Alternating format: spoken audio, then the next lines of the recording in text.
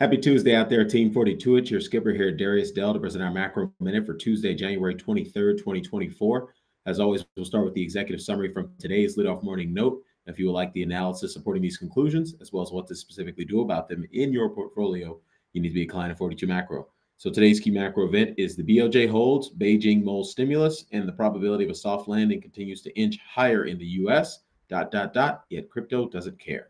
The nuance is today's BOJ meeting came and went without much fanfare, supporting the bearish VAM's global fixed income volatility regime, contributing to Goldilocks.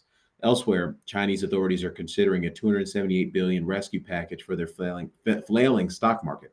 And in the U.S., the probability of a soft landing continues to inch higher, as most recently confirmed by the Conference Board Leading Index and Coincident Economic Index data. Market implications. The sell-off in crypto is accelerating. You got Bitcoin down 2% day over day, down 11% month over month. You got Ethereum down 5% day over day and down 11% week to date. And the sell-off may be an indication that the global liquidity impulse is turning negative. If confirmed, that dynamic would contribute to a row-row phase transition in the top-down market regime, because global liquidity is currently the dominant driver of the S&P 500 on a trending basis, according to our positioning model.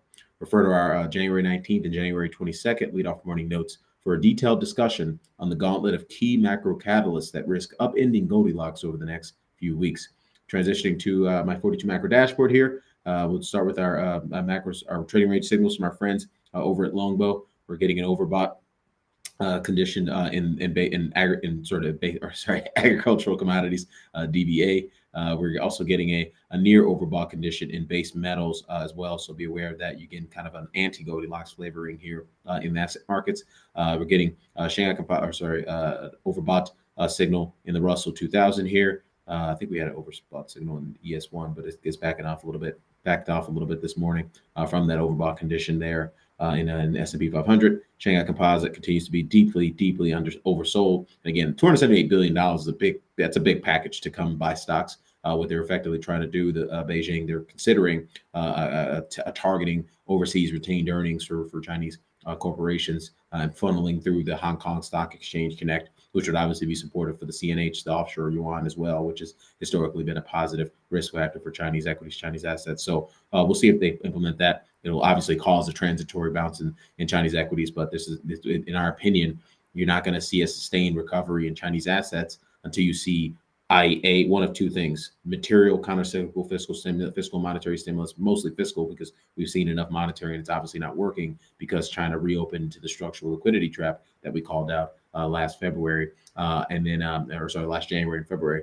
Or number two, they pursue structural reforms, which seem very unlikely given that the only structural reforms that China really needs to pursue and would actually have a material impact on the Chinese economy in terms of rebalancing growth is siphoning income away from state-owned enterprises and local governments and into the household sector, which seems very unlikely given the Chinese Communist Party continues to run the ship over in Beijing or over in mainland China. Last, I think we had we had an oversold signal in Bitcoin and Ethereum as well.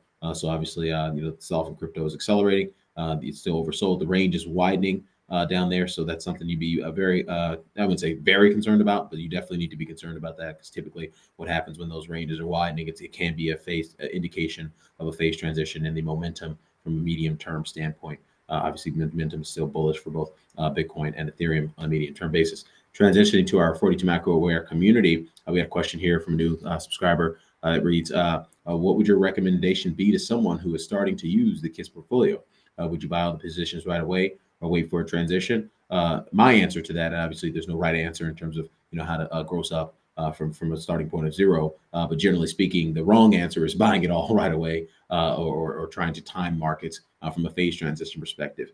So you don't want your allocation process from going from zero to being allocated to be overly impacted by your expectations or mine or anyone else's expectations of future market dynamics. I think the best process, generally speaking, this is what they're doing in institutional investor land, is just using the calendar as an opportunity to be systematic about purchases. Obviously, you can speed up those purchases when you're getting oversold signals in those assets. So if you're going to buy, 1 unit of ticker. Let's just use basic nomenclature. If you buy 1 unit per ticker every week, the ticker is now oversold. You can maybe think about buying 1.5 units that particular week, or maybe even 2 units, and speed up that dollar cost averaging process. So generally speaking, you can probably, if you're going from zero to fully invested in any type of portfolio, you're probably going to want to do that over at least a 1 month time horizon, just to give yourself the best opportunity to be opportunistic when things are oversold. And if things aren't oversold, just again use that calendar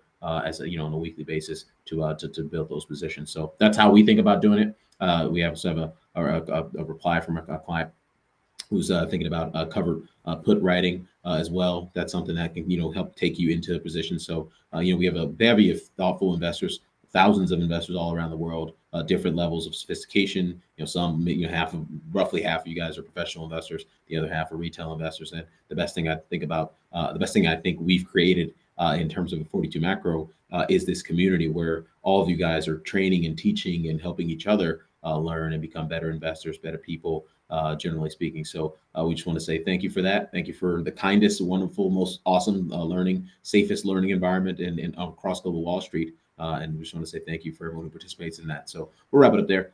Darius Dale presenting our macro minute for Tuesday, January 23rd, 2024. Best of luck out there today. Catch you back here tomorrow.